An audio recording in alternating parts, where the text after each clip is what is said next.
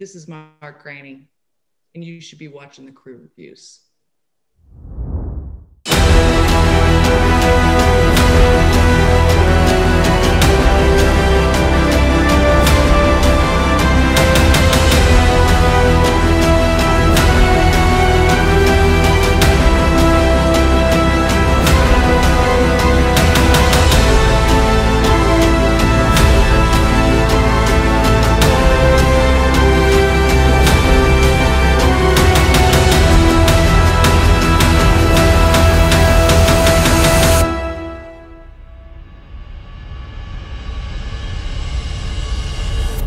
All right, gentlemen, let's welcome back Mr. Mark Greaney to the show. How are you, sir? Here's Mark. Back in action. Thank you so much for having me. It's always fun to be with you guys.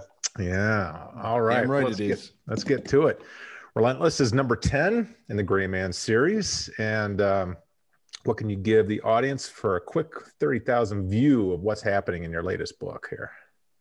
In this book, the hero, Court Gentry, who's a former CIA officer, then he became a kind of a rogue freelance assassin, and now he's working back with the CIA in a contract, on a contract basis.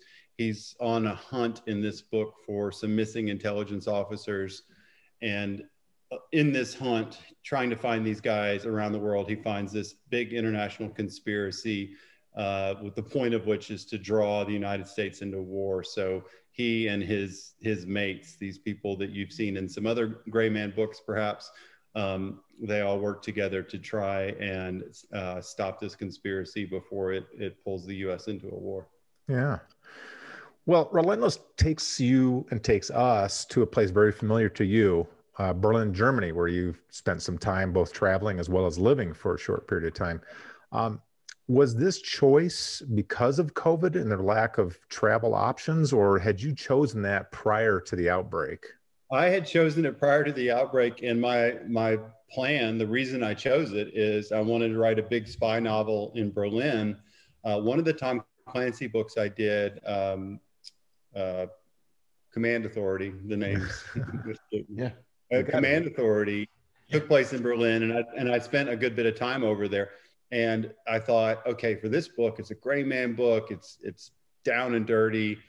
I know the neighborhoods of Berlin, and I'm going to just rent an apartment, just kind of like in a rough part of Berlin. Not rough, but it's Berlin. It's not that rough, but yeah. And just sort of like an edgier part of town. And I'm going to live there for 4 or 6 weeks or something like that. And that was my intention. And then as I started writing the book, obviously COVID happened. I started writing the book in February, planning on doing my travel in May and June. And had a place all booked and everything. And then COVID happened, and I canceled that place. And I was like, well, surely by June I'll be able to go. Surely by July I'll be able to go. Well, the book was due by the end of July to my editor. Yeah. I thought, you know what? I'm going to write this whole book. And then the early August, I'm going to go for a couple weeks. And then in the edits, I'll sort of like, clean it up a little bit. And then it became pretty obvious by middle of June that I wasn't going in August. So at that point, I have spent a lot of time there, as you said. I'd researched a book there. I'd lived in Cologne, Germany for a while to study German for several months, and would take a lot of visits to Berlin because I had friends that had friends in Berlin. And then I've been back to Berlin many, many times. I've been back to Germany even more times. I was there a couple of years ago researching red metal with the book I wrote with Rip Rawlings. Yeah. And so I know Germany pretty well. I speak German. I speak crappy German, but enough to get me by. Actually, in Germany, you can get by with English. Yeah. Anybody under like 81 speaks English, not better than I speak German, but better than I speak English. But I did do a lot of other research for locations and that sort of thing. So it worked out as well as it could for COVID, that I had picked a place where I had been before. If the book was placed in Calcutta or something like that, I would have been in a lot of trouble by as we got into the 6 weeks before the book's due, and I'm finally coming to the realization that I'm not going to be able to do the travel. Well, Mark, one of the things I love about Court is his humanity.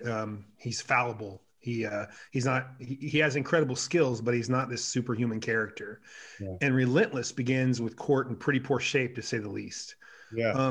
Was that a difficult balancing act, saddling him with that extra obstacle, where it, you know, heightened the tension, but not so much that you like lost the gray man of old? Yes. I have come to realize that I'm a very insecure author by speaking to like more secure authors, and I'm a big second guesser. And there were many times I was writing the book, I'm like, should I shuck this entire plot line that he's recovering from? He has an infection. You know, this is the opening of the book.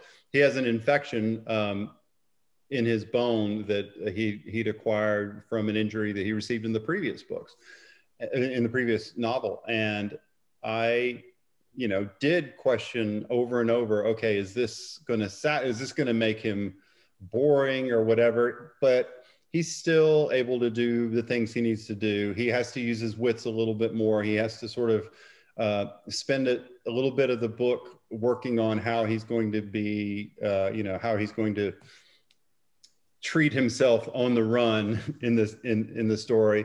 And I thought it was interesting. I'm always thinking of what happens within the front and back cover of the story, but also in the larger story arc of the entire novel.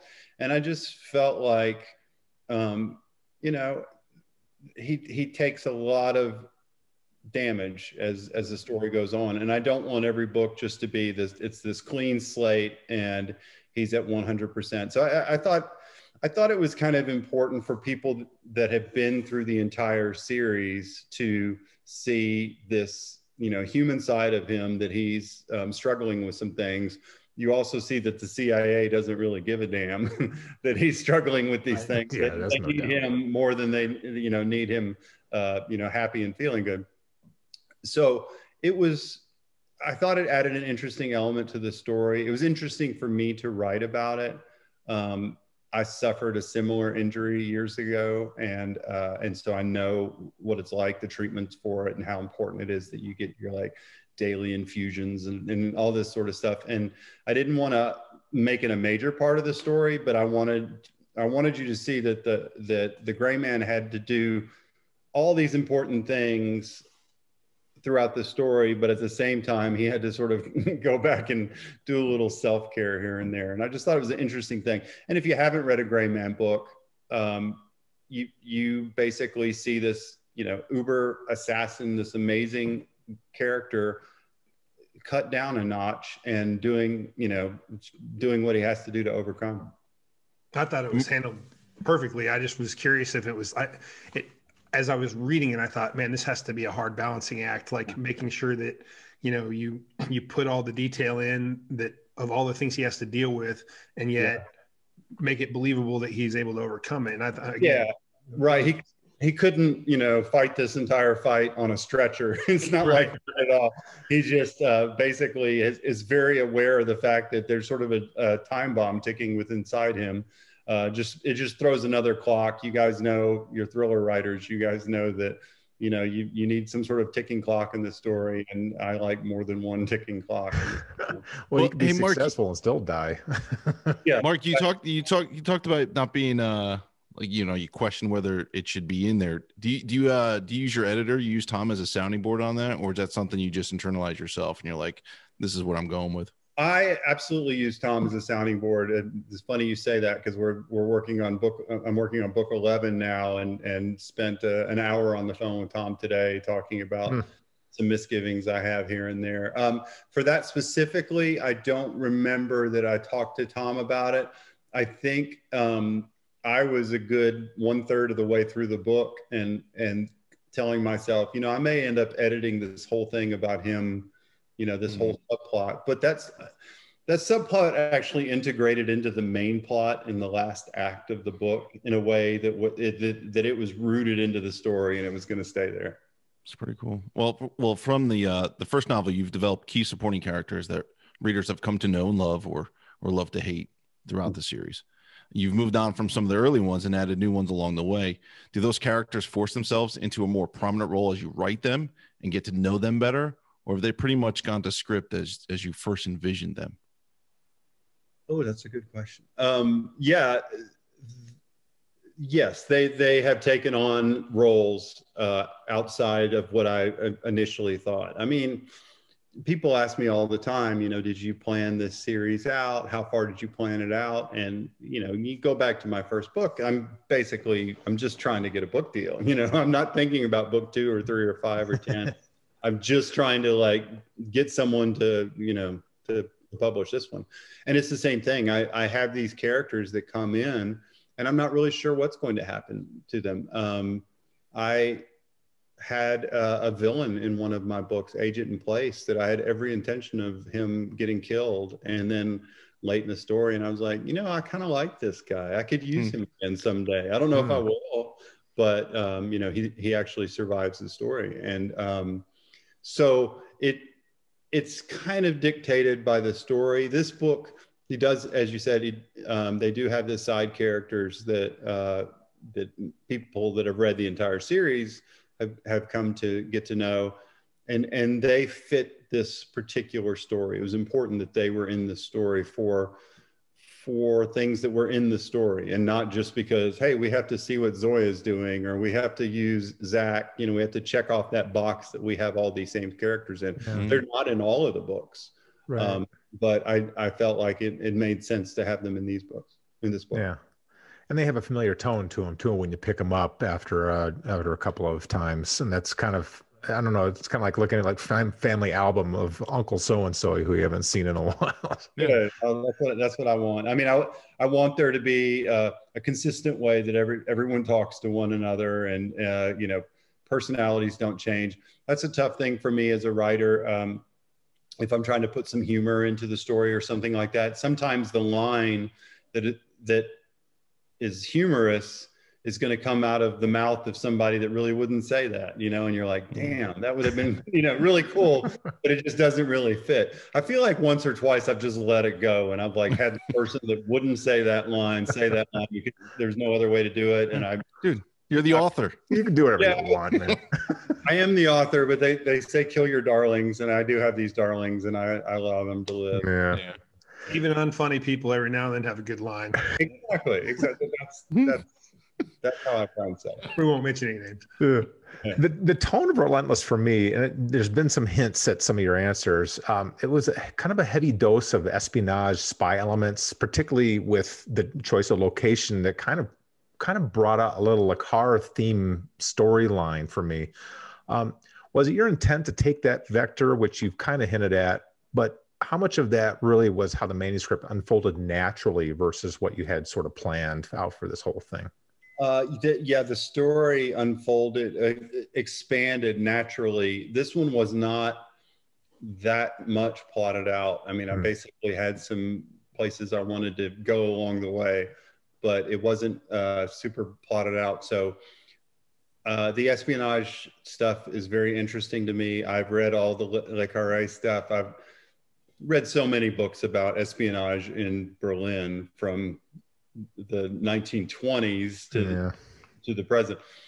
So it was kind of that's when I think of Berlin, and you know, I had kind of the framework of the story, but I wanted to put in as much of just the hard scrabble espionage tradecraft and that sort of thing. There's a lot of actors in this story, and there's a lot of double crossing and backstabbing and all those sorts of things that you would expect from a spy novel. And I wanted to integrate them, but it did get bigger and bigger as the story went on. I don't want to give away too much of a plot detail, but I think this is in a lot of the summaries. There's a private intelligence firm that figures into the plot of Relentless. In our world, we've seen military veterans, particularly special operators, go into military contracting at an increasing rate.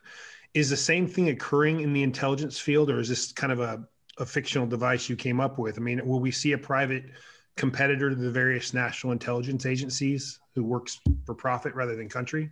Well, I actually got the idea for this entire novel from a few different articles that I read. I wasn't even looking for, you know, I was just doing some reading, and I just read that the United Arab Emirates, the CIA has an agreement with the UAE, because basically the the U.S. set up the Emiratis spy service. They have an agreement. They don't spy on. They're a friendly nation, and we do not spy on the UAE. Well, we spy on a lot of friendly nations, and it's kind of a strange arrangement to basically say, okay, we will not spy on you guys. Well, the UAE has done some things, even though they're ostensibly an ally. They've done some things that I thought were really, really interesting and worthy of looking into. And one of them is they have this company that was founded in the UAE called Dark Matter, and they hired former NSA intelligence people, former Mossad, and all that. And they do mostly cyber warfare, computer hacking, and computer espionage, and that sort of thing. But then people that had worked for Dark Matter in Dubai have come back to America and said, yeah, the Emiratis are spying on Americans through hacking. They do specifically some, like, cracking into cell phones and things like that. Mm-hmm. So it's actually a real thing. At the same time, the UAE, United Arab Emirates, also has hired American mercenaries to fight in their civil war in Yemen and with Iran, and by proxy with Iran. So there's Americans that have been fighting in Yemen, and not just fighting, doing specific targeted killings in Yemen. And it's a gray area to where it's not against the law for a former Green Beret to take a job working for the United Arab Emirates as on a hit job in or Sauna or something like that. And just reading all that and putting it together, your sort of thriller brain just emulsifies that and puts it together, and next thing you know, you have a story. But it's all based on truth. There's a lot of money they splash around on the Middle East to get for sure. Right. So they have so much money, it's like they have the deep pockets, and that happened. That's one of the things in this novel. They're trying to figure out who's behind this. And it's like, well, is it the Mossad? Is it America? And it's like, well, it's somebody that's got a lot of money. So that narrows it down. Somebody that has some sort of a vested interest in. Well, let's go back to the supporting characters for a moment. None of us ever want you to stop writing gray man novels, but have you ever thought about doing a Zach Hightower or Zoya story? Maybe not a novel, but like a novella. Yeah, I think it would be fun. They're just two characters that I really love to write. Hightower especially. I mean, not especially, but Hightower is fun to write. Zoya is also fun to write, but Hightower and his kind of weird moral code and his sense of humor and kind of his background lends itself to, like, what I think about and what I would have fun doing. And I've considered it. Nothing's come up. I mean, I've been asked to write sort of novellas or like sort of little novellas to go between books and stuff like that in the past. But I write 2 books a year, and it just totally fills my plate. So people have asked me to, like, write a short story or this or that, and it's just kind of like, I don't know when I do that. Could Mark, could you do it? Could you cram in a story the way you write into 40,000 words? Yeah, I think so. 40. Yeah, I wrote some novellas before I got published. And it really was a good lesson for me, because they weren't as long as novels, so they don't take as long as novels. They're about 25,000 words. They have a beginning and a middle and an end, and then you go back and you edit them and you do this and that. They were never published, but I'm proud of them, and I think I learned a lot from them. And I did tell a story in 25,000 words. A short story, forget about it. I couldn't. I mean, unless the short story was like your hero tying his shoes or something like that, and I've got 2,000 words to do that in. I want to see, Mark. I want to see you do flash fiction, like 100-word. I see that stuff on the internet and going like, oh my god, I would be so awful at that. Even when people say, "What's your book about?" I'm like, well, I'm the guy that took 160,000 words to write the book. So I'm the last guy that you want to ask what my book is about. And I do when my new books come out. His appendix is longer than that. Yeah, I read like these, I'll read a review and there'll be kind of a summary of what the story's about. And I'm like, I'm stealing that. I'm stealing that right there because I can't explain what my book is about. This person did it in a paragraph. So, wow. Hey, there's always something new to learn from every book written. And you had quite an exciting year personally, as well as professionally. So would you say that there was anything new that you learned about yourself, about the writing, about some of the topics you researched along the way? What were some potentially key takeaways that you got out of writing Relentless? Yeah, books get harder and harder to write the more that you write. Relentless, when it's my 20th novel. I was the ghost writer on a couple of books, so my name doesn't appear on that. So if somebody tries to look at all 20 of my novels, they'll see 18. But actually, this is my 20th to be published, and they don't get easier. They do get tougher because you just don't want to cover ground you've covered before. Yeah. And I think I might be a little hypersensitive to that because I will think, well, this isn't really the same thing, but it's kind of similar to this ghostwriting thing that nobody knows I wrote in the first place, but I still won't use it again. So as I've matured as a writer, you just have to absorb more information. You have to just say nothing's off the table. I can have a conversation with somebody at a gas station tomorrow, and something in there might jog a thought. I've gotten ideas from books from like video game app, like phone video games, or not entire books, but like little things that happen in books and stuff like that. Mm-hmm. And you just have to learn to pull from different things. And I think, as I said before, I'm not the most confident, right? I'm a real second guesser,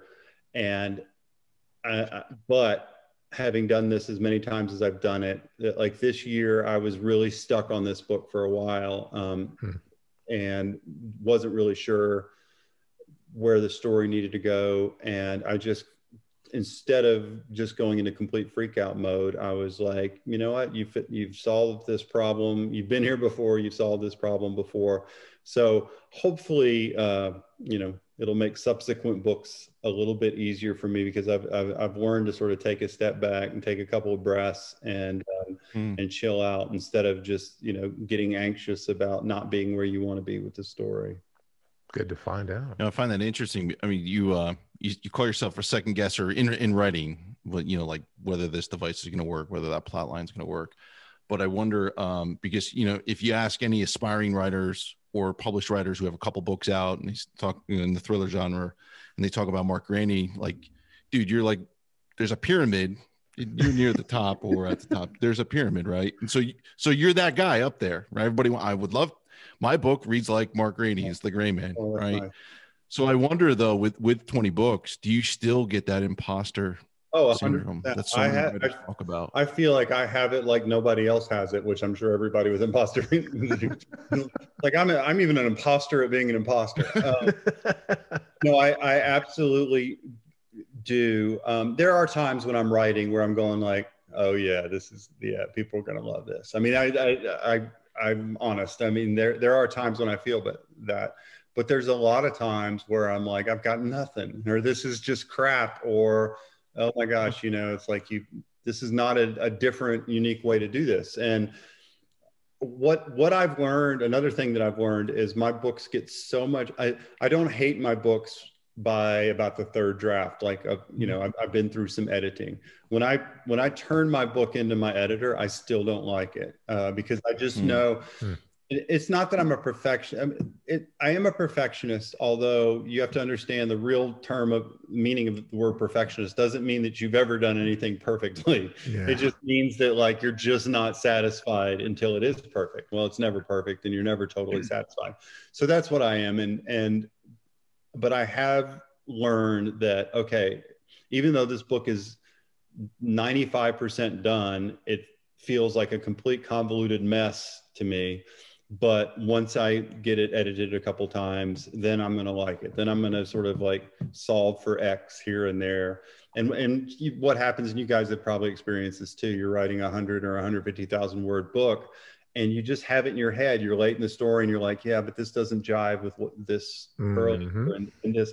And you can clean all that up in the editing if it doesn't drive you insane at the time. And that's the problem, is like, I spend so much time going like, this book is just crap because I know that there's a hole here and there's a hole there. And I've slowly gotten to the point where I can say, okay, I'll fix that in the next edit or the one after that, and it'll get fixed before it gets published. But imposter syndrome is real. I have people say just really, really nice things to me, and I think to myself, wow, that's exactly how I thought. This person's experience reading my book sounds exactly like my experience reading a Clancy book in the 80s or Frederick Forsyth or something like that. And I'm like, but it's completely different because it's me, and it's like, this poor guy has been cheapened by the fact that he's read my book, and I read something special. So it's something you deal with.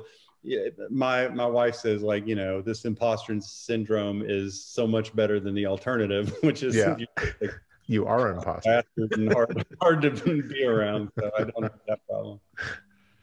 I know we all loved that answer, I think. Yeah, makes me feel better. But hold on a second. He did say something about writing crap. So there's Mark Greaney writing crap, and then there's like Chris Albedy's writing crap in there. It's not the same type of crap. I mean, it's believe me, I'll show you guys all some crap.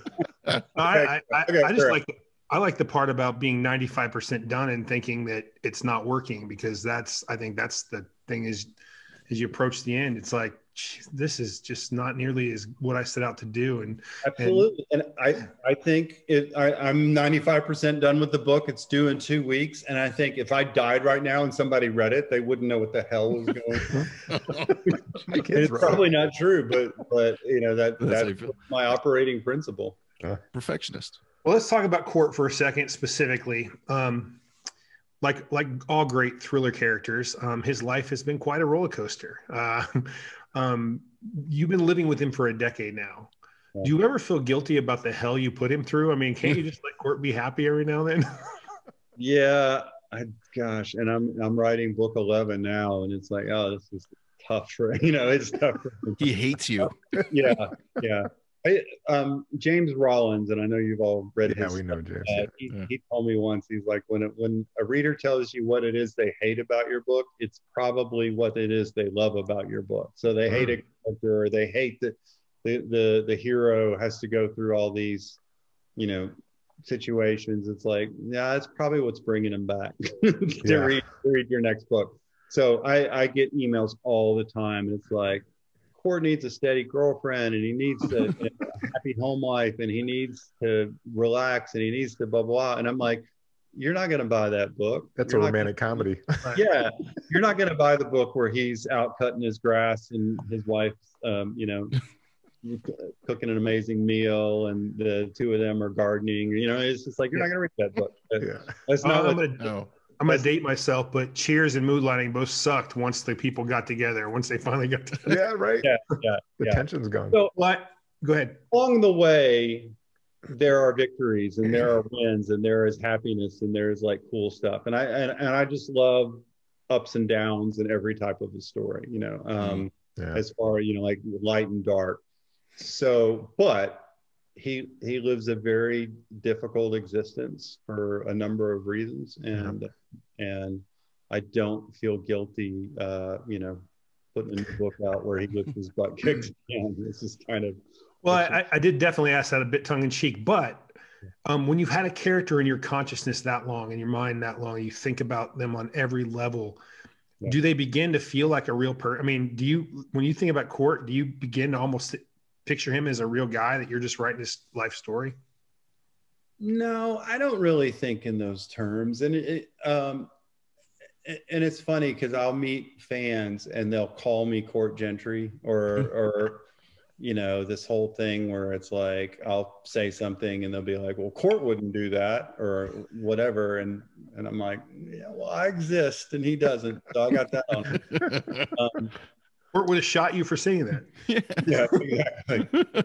There's so many, like I write other characters too, and I write other things. I mean, he's obviously super important to me as a character, and I like building him, and I like him being realistic. I like, when people say, how are you like your hero? It's like, well, Murphy's Law always comes into my life, and it always comes into his life, and it's that's sort of it. It's like, a similar sense of humor, although I'm a little bit more goofy and he's a little bit more, one-liner-ish, because I have a half a year to think up the one-liner, but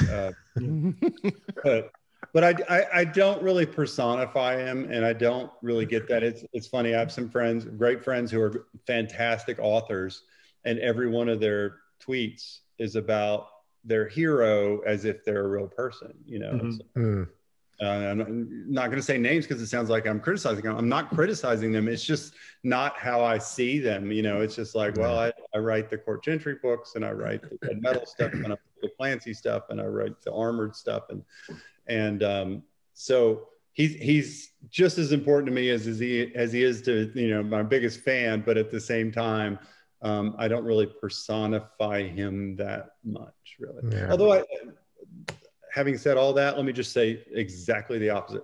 I have met people who work in the intelligence field or whatever, and I go like, oh my gosh, that is this part of Gentry or that part of Gentry. So he's over the years, he's become based on people that he wasn't based on when I wrote my first book, because I didn't know any of these people. Yeah. So in that way, it's personified, because it does remind me of, this guy Bob or whatever that I know. Yeah. Well, we, all three of us, and a whole host of other people, are super excited about the Gray Man Netflix movie. And so we know shooting starts around the corner. Some changes here and there with the timing of COVID. We've got Hollywood heavies. You've got Ryan Gosling, Chris Evans. Even the supporting cast is mind-blowing, which is kind of the real trick of it. And with this movie is going to bring in a lot of new readers. So with such a huge production and such fanfare of this occurring, how concerned are you that the movie is going to influence or shape the thoughts of new readers of who Court Gentry is based on the movie versus what you spent the last decade producing for us in the thriller world? Yeah, good question. To be perfectly honest, it doesn't matter to me. The movie is its own thing. I completely implicitly trust Joe and Anthony Russo. Joe wrote the last script that I read. I know there's been other writers that have been involved in the screenplay since Joe wrote his part, but I think he's gone back again after that. And he got the character so much. I spent some time with the Russos several years ago when they were working on the script, and I absolutely trust them. I say I don't have a huge experience with Hollywood. I have a couple of projects in Hollywood, Gray Man and something else, and I have this movie. I initially sold the option to this in 2009, and here we are in 2021, and supposed to start shooting March 1st. But everything that Joe Russo has told me has come true. Like the way that he said, we're going to get another shot at this. We're going to do it this way. At one point, because there'd been earlier screenplays written by other screenwriters, and they had changed lots and lots and lots of things. And when I was working with Joe, just talking to him before he wrote the screenplay, I kept saying like, well, in the book, this happens, you might want to go in a different direction. And, I don't know what you're going to do, but in the book, this happens. And at one point, he just kind of looked at me. He's like, I think you're not understanding that we want to, replicate this book as best as possible. And that's fantastic. That's pretty cool. Having said that, it's a movie. It's a whole different medium. It's a whole different thing. And people are going to be you know, I've had so many people that are like, you need to have complete say so on this, this, and this. And I'm like, well, I'm not Stephen King and I'm not John Grisham, and I don't have that. I don't have any say so whatsoever. They could do whatever they wanted with the film, and they almost did once. Sony almost did once. Do something, you know, a real departure from the story. But I know these are incredibly good filmmakers. The actors that are involved are really, really good. And I couldn't be happier. But at the end of the day, and I don't know how this makes me sound, but this is just, honestly, this is because I know the three of you guys, it's just like the four of us talking. This isn't like for wider distribution. No one's going to watch this. Somewhere my publicist is like freaking out right now.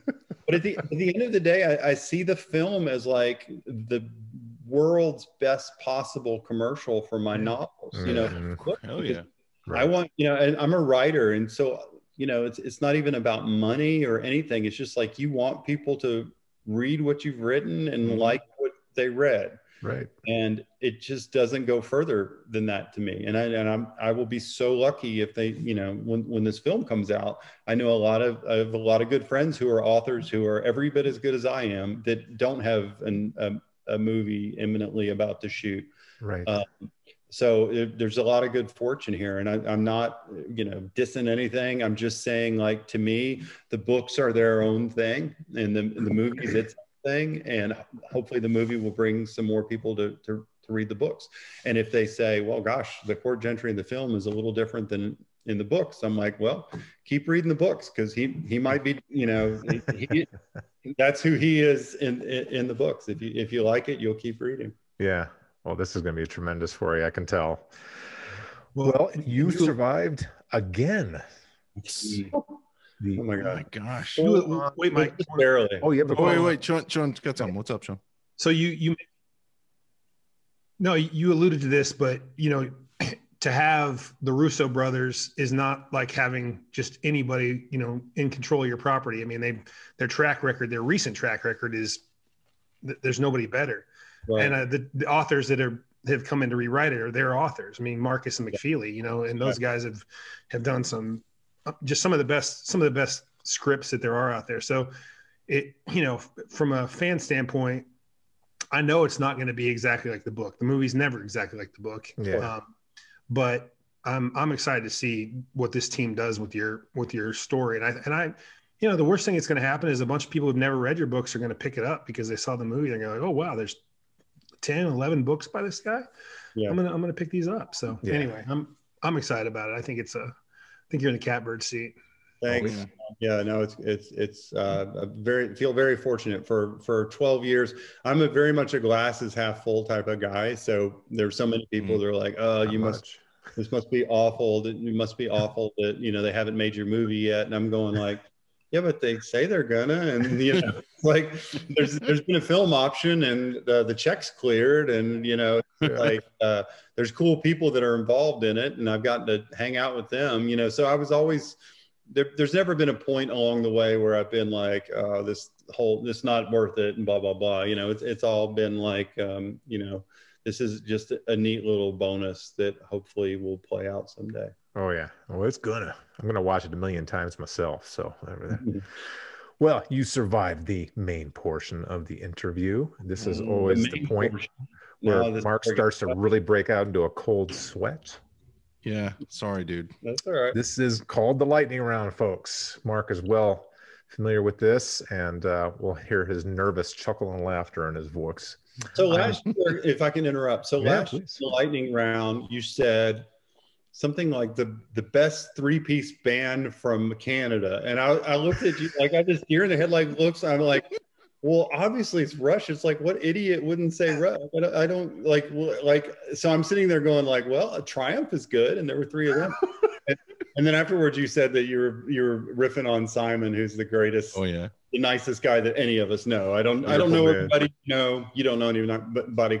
Nicer, cooler, great writer, just good Absolutely. Dude. Simon Gervais, a Canadian author, and then you explained to me that he didn't know Rush, and then I watched that. I watched this interview later, and I was going like, I look like a moron. Like I'm afraid to say the word Rush. Well, that was our fault. That was our fault. But that's like this got to be a trick question? Well, it was for Simon. It was. Poor Simon. Here I am. Hey, he was prepared. A year later, his second appearance, he was prepared for the lightning round. Yes, he was. He gave as good as he got. Did he listen Yeah, to? He listened to 2112 by then. And Yeah, you know. All right. I'm the host today, so I'm going to serve it up first here. So, question number one. A nervous Tom Colgan asks, with such a bustling new household, were you able to negotiate a no-fly zone somewhere under your roof to escape to work, or is that never going to happen? It really has not been a problem. So yeah, so I got married in September. My wife has 3 children, so now I have 3. Congrats. Yeah, congrats on that. I have 3 stepchildren, and I sort of, was concerned, the one thing is I'll take one of the kids to carpool, and I start work around 8, whereas, back in my early days, I'd start work at 5:30 because, I could. What else are you going to do? Yeah, what else? Well, exactly. What else was I going to do? So that's changed, but I have fortunately the house, when we looked at this house, we've been looking at houses, and when we walked into this house, I saw it at 10 o'clock in the morning is when I first walked through the door. I had signed the contract to buy it at 3 o'clock that afternoon. Yeah, And awesome. Basically, there's a lot of great things about the house, and it works for the entire family, not just me. But there's a guest house in the back that the previous owner had built for his mom and dad. So his mom and dad lived in the back house, and so this back here is my office, but it's also a full house, and there's a guest bedroom. There's a laundry room, which is where my printer is, and filing cabinet, and all these things that you need to have when you're an author. And it's worked out really great. And the kids come back here, and I've told them, they come and they knock on the door, and I'm like, you never have to knock. You always have to come in. And now I've got a book coming out, and we're doing it all virtually. So now I'm like, don't you come through that door. I put a sign on the door. It's like under penalty of I'm taking your phone away. Come through that door. So yeah, for the 6-month sort of like easing in grace honeymoon period, I was like, hey kids, whenever you want to come in, just pop in. And they really didn't, because there's really nothing interesting back here. I have a place to escape when you're in trouble. Yeah, I have carved out a place which is exactly 30 steps away from the back door of my house. And I feel like I've got my own office, and I'm miles away from home. Very nice. That'll put him at ease. All right, number 2. How often does your lovely wife insist that as the creator of The Gray Man, she should be allowed to spend quality time helping Gosling and Evans rehearse their scenes? She won't admit. She won't admit that she has any concern or interest at all in that. My 2 stepdaughters, however, are very excited, very excited, and that's really awesome. It's fun. It's fun to be in this family when all this came to pass. It's really neat. My editor and everybody at my publishing house kind of teased me when, when my book hit #1 and they called and told me, and I'm like, oh my gosh, that's fantastic. And they're like, that's all you can say. And it's like, that's how I emote. It's like I'm 100% as excited on the inside as anybody else is. But it was so fun. Like back in July, when they said they were going to, Ryan Gosling was in the role, and they were going to start shooting on the film in the winter. I couldn't wait to run and tell my then fiance, and if it had just been me, or if it had been my previous life or whatever, it would have just been this thing like, well, I'm super excited, but I have to pretend like I don't care, and I'm going to be around people that are going to be kind of dry about it and be like, well, that's nice, Yeah. And I was sort of surrounded by that. And now I'm surrounded by people that are just real excited for everything that's going on. And that makes it a awesome, dude.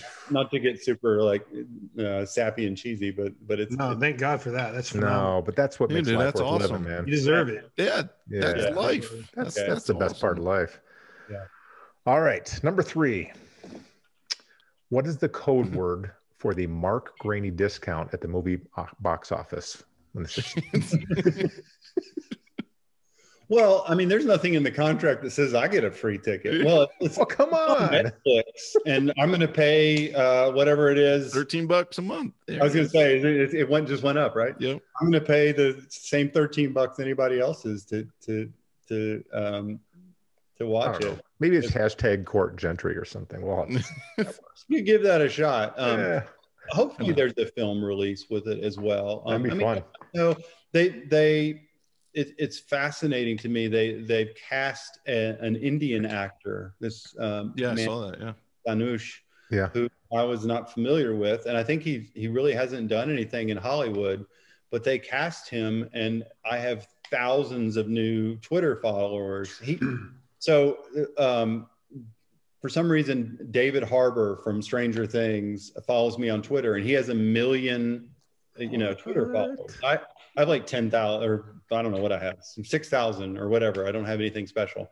And then Dhanush followed me, this Indian actor who's going to be in The Gray Man. I assume he's like the head of one of the kill teams that's after in the first book.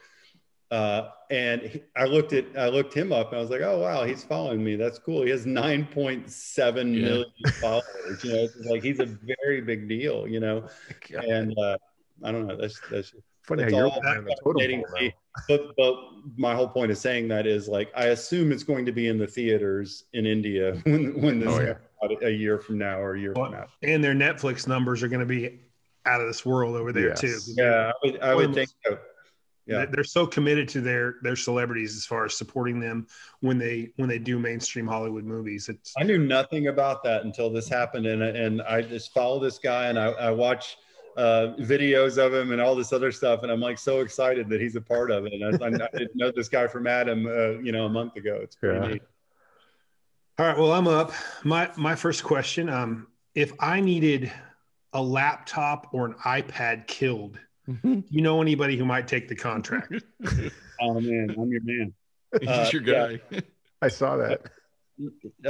What you're referring to is I posted something on the internet the other day of me shooting up a laptop and an iPad.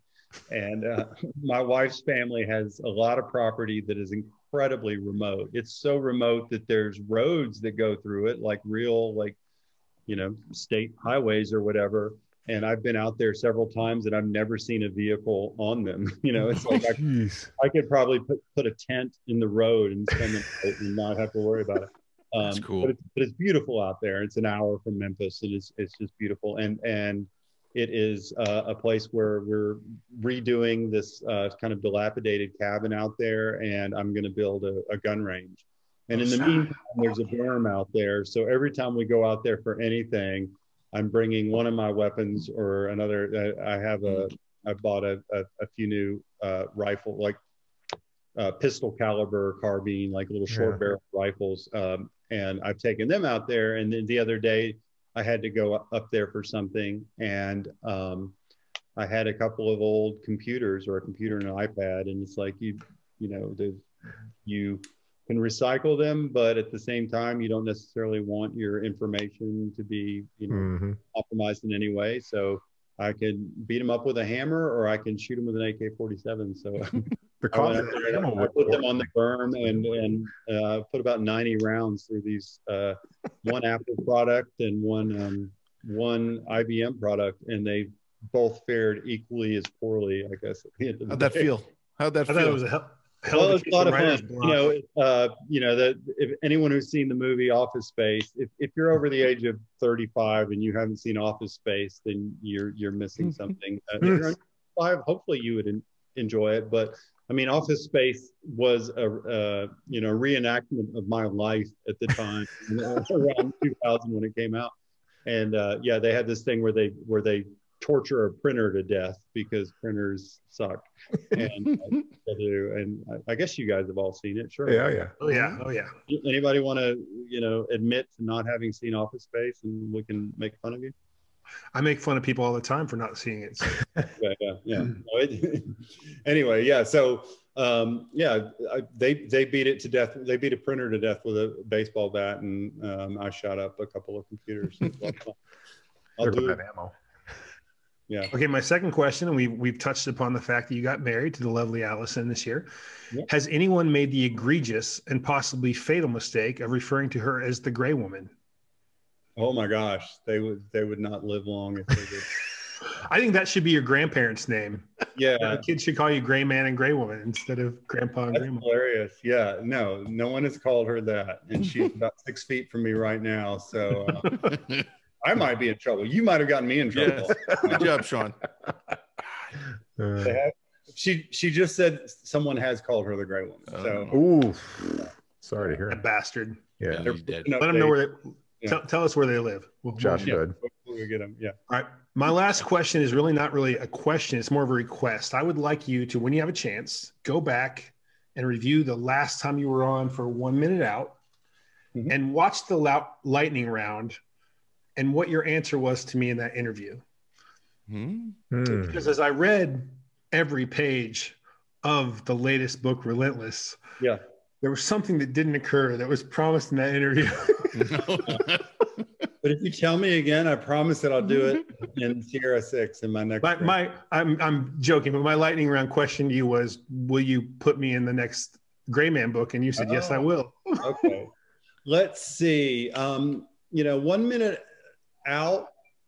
Would you have wanted to be in that book? No. We were talking about 1 minute out. We were talking about Relentless. Oh, you're talking about Relentless. Okay. Yes. All right. So yeah. The next book, yeah. There probably was a spot for you, and It doesn't look Turkish. It's okay. I got over it.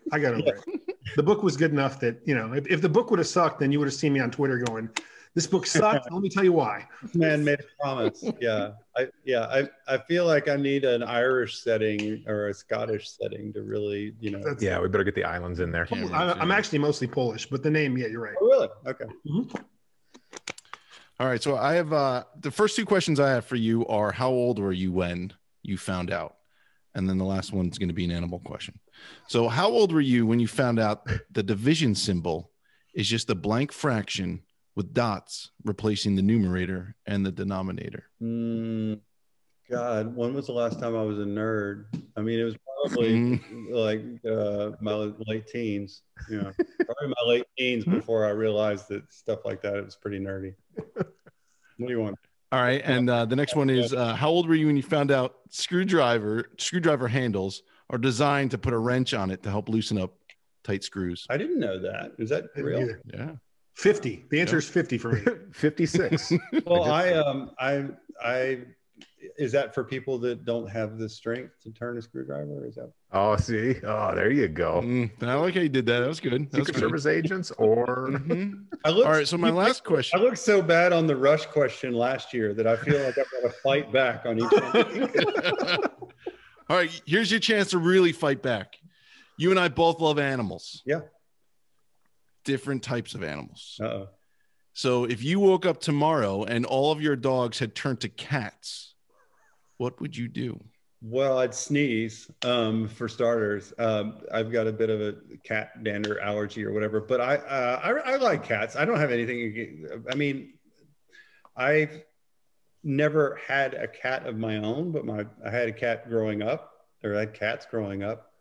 And like my brother who works with me and my sister-in-law who work with me, they have a cat, and it's a cool cat. And previous to that, they had another cat. So I'm pro living things, All right. But you will admit that dogs. If a cockroach like falls on me right now and I jump like a little girl, then you'll be thinking I'm not pro all living things. But.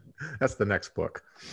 Yeah, But you will admit that dogs are in fact way superior to cats. Yeah. You will admit that. yeah. I mean, come on. Yeah. That's a no-brainer. I mean, a dog will pull you out of a burning building. A cat will just watch Laugh. from the car. That the cat lit on fire. Yeah, exactly. Oh, Mark, it's so wonderful having you back on the show, pal. Yeah, thanks for having me. This is my empty glass. Yeah, well, it means it's a good show. I got to get moving here. Hey, folks, Relentless is out. It's fantastic. We all loved it. And the setting in Berlin was really a treat because it really took all of us back to earlier times and earlier parts of our lives when we enjoyed those types of espionage and spy thrillers. So This was fantastic. We love having you on. Anytime we can help you out, please let us know. Thanks so much, guys. It's great to. Cheers to you, pal. Cheers. Yeah, sure. All right, boys. We had the incredible Mark Greaney on the show today with his 10th Gray Man novel out, Relentless. Yes. We all read it. We loved it. As always, we do. And join us every Monday for another amazing guest. Let me click on the gentleman here. Boom. Ooh. Raise up and toast to our favorite authors. It was a good show. Great show as always. Let's do it.